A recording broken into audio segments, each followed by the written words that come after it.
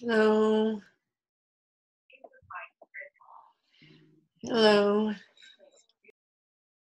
Now, is everybody that's coming in so far a Tuesday person? I guess you can type in the chat. Okay, I'm just confirming that I only needed Tuesday people today.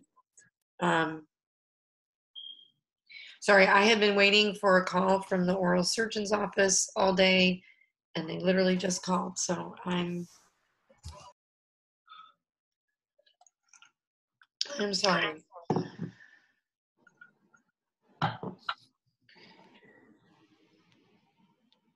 Okay, everybody's getting in. I'll let everybody get in here 1 second, then I'll explain what's going on.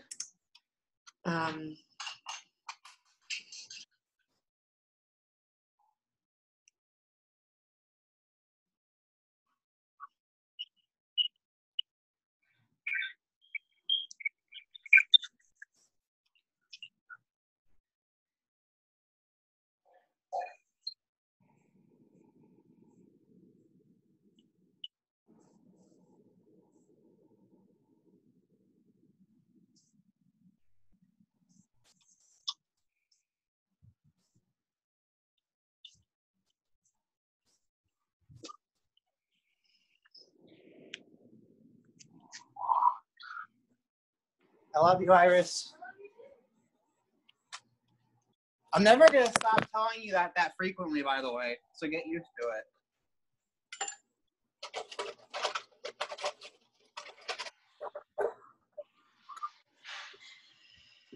Okay, so I think we're getting everybody in here.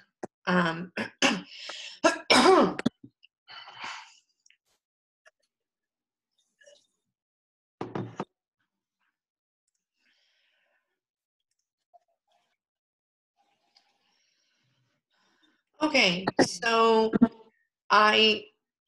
first off have to apologize to you guys. I started to record the video last night, and about a quarter of the way through, my internet had gone down, and I couldn't even email you guys to be like, hey, I tried to post it to Facebook.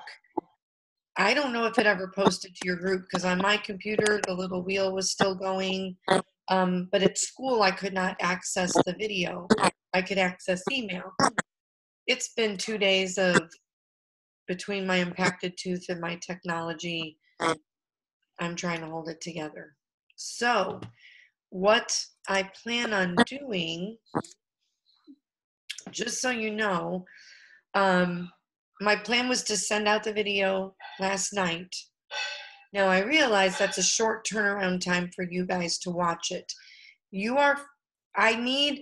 Each group is going to meet with me, and that will be your attendance for the day. So you logging in, this could take up to half an hour to an hour. I'm just going to kind of summarize what the video is going to be about and answer any questions. But if you guys don't watch it till tonight and you want to bop into a Wednesday or a Thursday time, or hold your questions till Friday, you can do that. I am probably going to post a few questions. There's going to be a homework sheet and a PowerPoint that I'm going to send now that my internet's working. But I'm going to post about 2 or 3 questions from the video, but you have until Friday at noon or 1 o'clock to answer those. So that should give you time to watch the video. You might want to watch it in chunks, and then you would answer those questions before our class. And they're going to be questions like you have to watch the video to probably answer the questions. So does anybody have any questions about that part so far?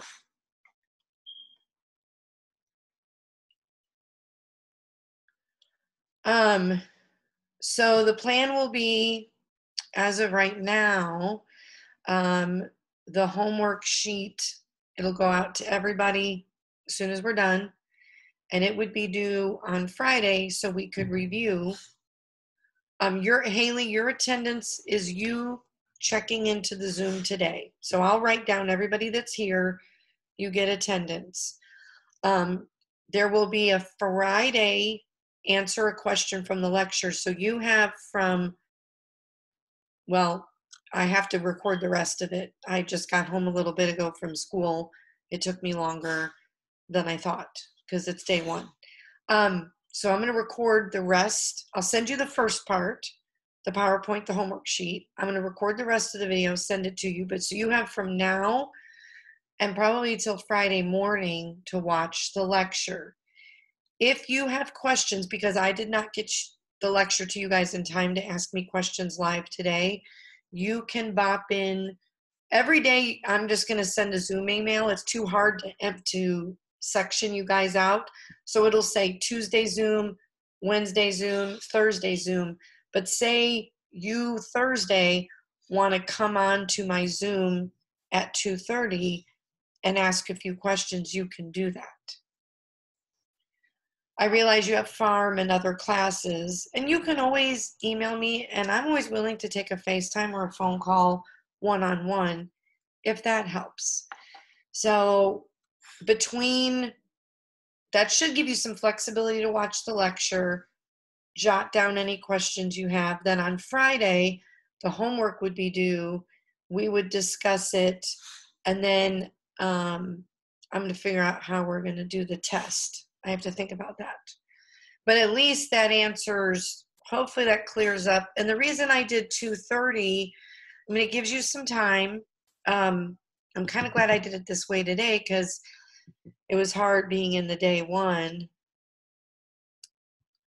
Kayla, for right now, I could change that, but right now it'll probably be either 2 o'clock or 2:30 that I will meet, because I end at school at 12, so 12:35 would have been difficult for me to come on. So I was thinking somewhere between 1 and 2, but a lot of students had questions today and were confused, so it was difficult. So that's why I picked 2:30. But it'll probably be 2 or 2:30. I'll always email you. And then I'm just going to summarize what the lecture is going to be about, and then you can watch it. So the two things you'll have to do, the homework sheet will be due Friday, and by Friday at maybe 12, you have to answer a couple questions about the lecture, and that'll go through Teacheries like an assignment, kind of similar, I think, to what Nemer did, where it was like, answer me this, but you have until Friday to do that. So that gives you, that way you can break up the lecture if you don't want to listen to 3 hours at once. Yes, your homework sheet, like I said, as soon as we get done, I'm going to send you the homework sheet and the PowerPoint over chapter 9. And that's the sheet. It's like in a study guide format with questions. Does anybody have any concerns or questions? I'm Haley,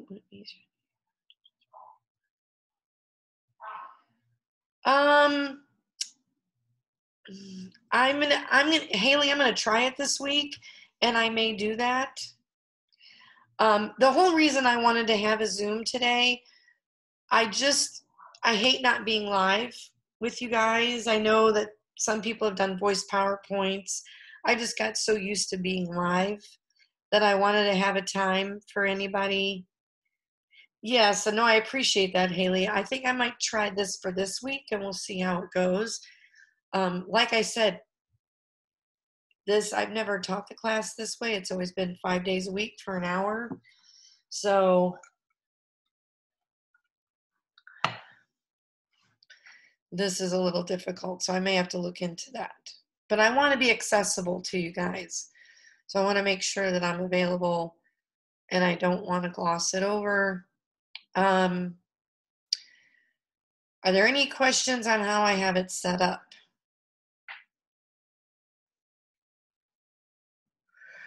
Okay, let me just give you a quick overview of what it's going to be. Now, I explained some of this in the video. Let me do my screen.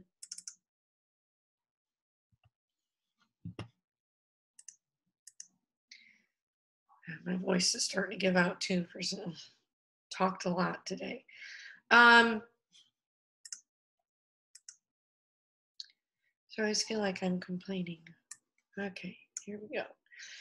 Okay, so it's going to be over canine and feline. Now, the nice thing is with this lecture, we've talked about patient prep, protocol, how to minimize side effects. But what it starts to do is explain the different inductions.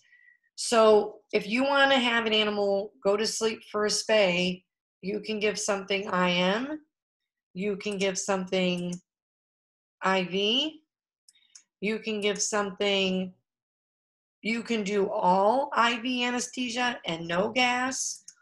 You can do, TIVA stands for total intravenous anesthesia. So when you see TIVA, you know that animal is only getting injectable drugs, no inhalant, usually no oxygen. So all of the drug is being given intravenously. And let me explain what that means. If I have a dog, I can sit there and push some propofol and wait. And that is TIVA by itself. Or I can put propofol in a bag and drip it like an IV bag, and that's called TIVA by CRI because you're giving it continuously. So, for example, I can anesthetize a dog with just propofol, and that's the only drug I use. I don't use a tube, I don't use gas. Now, the most common way is to give induction IV, and then you tube them and you put them on inhalant. So this slide 14 is the most common way that we give anesthesia. But an IM, if I go back,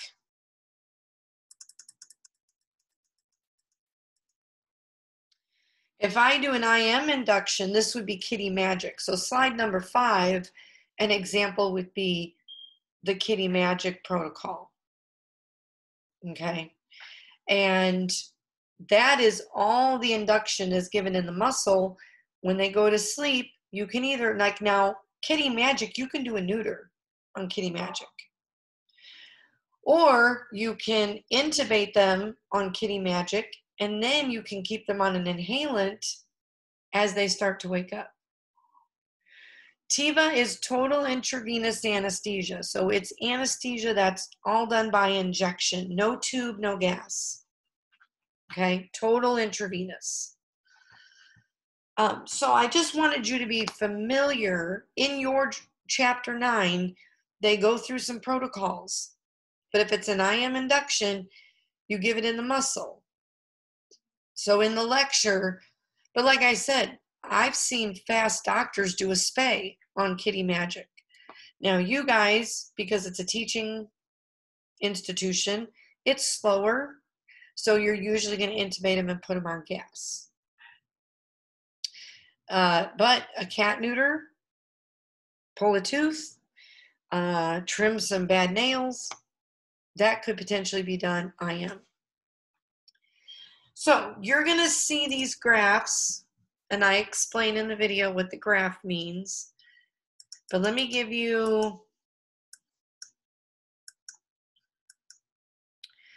okay, here is you, well, okay, this is induction. Slide 14 is actually induction with a mask.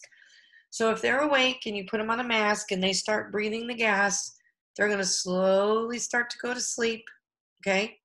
Then you turn them down because you're like, okay, they're right here. Then they start waking up, you turn them up. They start going deep again, you turn them down, end the procedure, they wake up. So what this graph is showing you is what I said day 1. You have alive and you have dead. We live here. Okay, we don't want them waking up. We don't want them dying. So you're going to hover in this pinkish area. Tan is awake. Purple is too deep. So we want to be in the middle. Let me show you. Here is like propofol induction. So they're awake. You give a shot of propofol. They're asleep.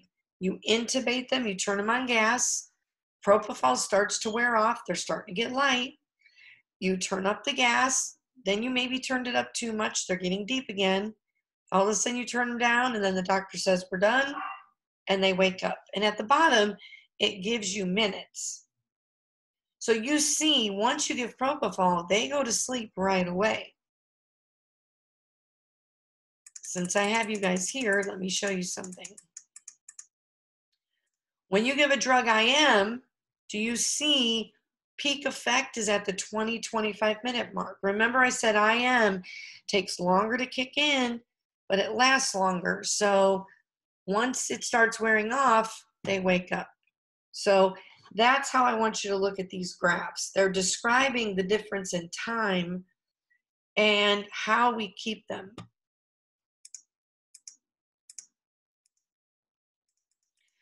So now, part of what it's going to talk about is getting all your stuff ready, doing your pre-meds, your sedations. This is kind of like following what you do in a day. Like I walk in, I see my patient, I get my assessment, I get my blood work, choose a protocol, I give them a pre-med, I put them in a cage. I like 30 minutes. So then I start setting up my fluids. I start setting up my monitor, get my tubes, all while the patient, I call it cooking. It's like the turkey's in the oven. While the patient is relaxing, you have time to get stuff done. Okay. Induction talks about IM induction, the IV drugs, which we've already talked about, okay, to effect. Talks about how to mask induce, box induce, the cautions. So I've already kind of talked about some of this. IM induction, and then it's going to go through intubation. In our equipment, I talked about just the tubes themselves, the materials, what are the parts of a tube. This is the procedure. So I also have I have an extra PowerPoint that has some better pictures that I'm probably going to send you at some point, and it'll help with intubation. But talks about the benefits, okay? You got to remember your anatomy. So you open the mouth, pull out the tongue. Remember, the esophagus is dorsal, the trachea is ventral. E comes before T. So when you go in to intubate, the most critical is going to be, sometimes you can't see well. There's times I would have bet $1 million I was in the trachea and I was in the esophagus. So one of the most important things of this lecture, well, there's the intubation procedure, how to tie it in, is slide 43. This is one of my favorite things to ask. How do I know I'm in the trachea? Now, looking at it, you're like, it's in there. Okay, but if you cannot see, which on a lot of patients you cannot, these go through the checklist. How do I verify? So slide 43 is very important. Then tying it in, how to check for leaks, preventing laryngospasm in cats, because cats, okay? But there are complications to intubation. It is not a benign procedure, meaning it's not without risk. So what are all the bad things that can happen with intubation? Now, things get intubated. It's a very safe thing to do. What I'm saying is slide 47 is important for what are the risks, okay? You know, I like to ask list questions. Tell me 3 reasons intubation is complicated, or what are complications of intubation? So you should be able to tell me. If I said you had an extern under you and they said, Haley, how do I know the tube is in? What are you going to tell her? You're going to tell her one of these things, okay? So slide 47 is important. And then I'll talk about maintenance. How do we keep them asleep? How do we position them? Because now I will tell you, positioning a dog or a cat is different than a horse.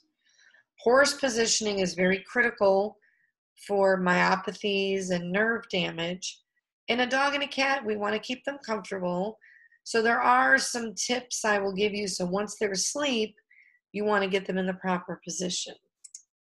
Okay, heating pad.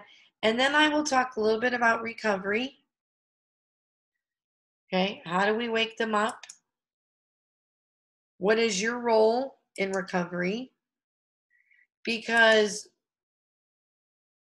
you have to make sure the patient is going in the right direction. We should be gaining consciousness.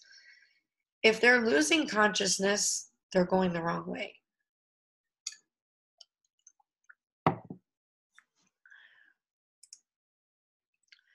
So, turning the patients, checking mentation, analgesia. How do we know recovery is going well? Okay. Now, one thing that I will add to this is I will add some stuff about equipment. The first video that you'll get will be all of this. I'm going to talk about the parts of the machine that I didn't get to talk about. So I will probably add this, but I'm concerned about the size of compressing this video. So they may come in chunks. I'm just letting you know. But that's why I'm going to let Friday, you have Friday to watch all of this. Are there any questions about anything I just said?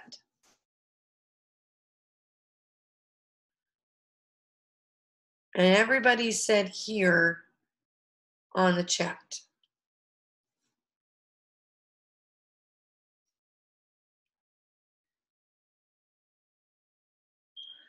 Okay, well, what I'm going to do, okay, what I'm going to do is I'm going to go ahead and first what I'm going to do is I'm going to send you the PowerPoint and the homework. I'm going to record the video and I will send that out in a bit because it's going to take me a little bit to get it recorded. And then just make sure homework due Friday and make sure you log in and answer the question by Friday. So I apologize that I didn't get it to you, but you can yell at Comcast for me, please. I don't know. I tried to even use a hotspot on my husband's phone and that was not working. So, okay. So chapter 9, some of it is review because we've already done like patient prep and blood work. So some of that is going to be review, but it's part of this. Remember, minimum database, doing your lab work. Okay. All right. I'm going to go ahead and let you go. I will go ahead and also convert this and send this out. Okay. Thank you. I'm sorry that I'm coming back, having a cat die, impacted wisdom tooth, and computer crashing. I think I've about hit my max. So I'm going to get everything organized, and thank you for being understanding. And I will try to get this video to you. Okay. All right. You guys have a great day. Take care. Thank you. Advil helps. Advil and ice. So, Kayla, homework will be due Friday at the time of class. and then answer the question on Teacheries by Friday at noon. Okay, so you have from now to watch the video to answer those questions. So you do have some time. You, like I said, you might want to watch it an hour stop, an hour stop, an hour stop. Or watch it all at once and pause it and take notes. And don't forget, if you guys feel like you need a question answered, feel free to pop in to Wednesday at 2:30 or Thursday at 2:30. I will email out the link every day because right now I don't have you guys separated in groups. So it'll just be a mass email, but it'll say Tuesday Zoom, Wednesday Zoom, Thursday Zoom. But if you click on it, you can join the class and just say, hey, I'm a Tuesday, I'm here. That's fine. Okay?